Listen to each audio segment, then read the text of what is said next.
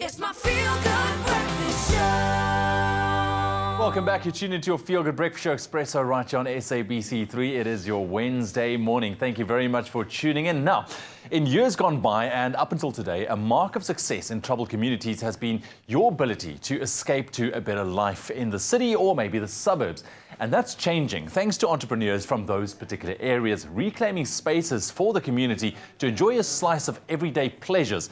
And here's an example to really put a smile on your face this morning.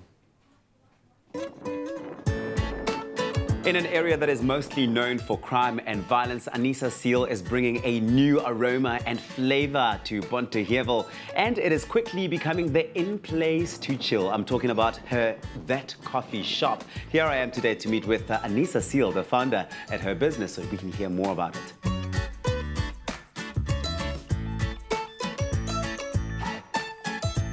Anissa, so great to meet you. Same here. Welcome to That Coffee Shop.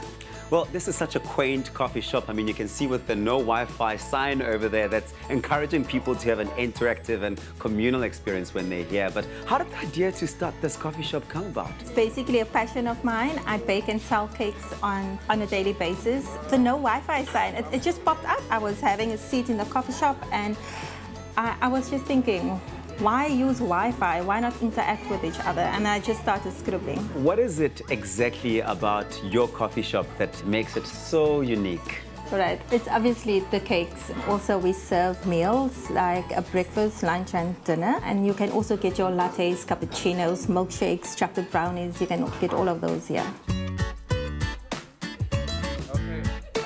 A year ago, mother of four Anissa started her baking business, That Cake Lady, which met with such success that she opened That Coffee Shop and employed Tasneem Mohammed. Tasneem, what is it exactly that you do around here? I make the coffee, I'm the barista here.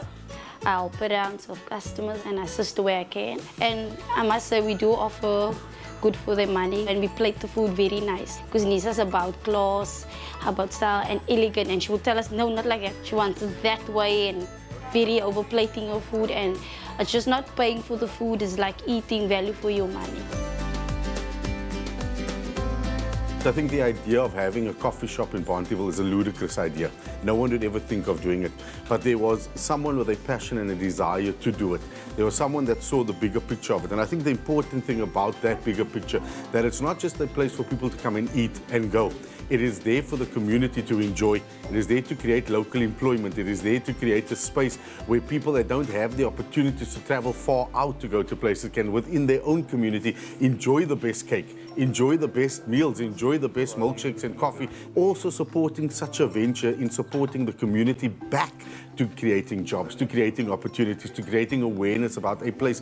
What makes it unique and special is that this is a lady from the Cape Flats that had a dream, and she decided to step out and take the risk and open a coffee shop in our community in Bonteheuwel, and motivating other entrepreneurs in Bonteheuwel to step out and create their own dreams.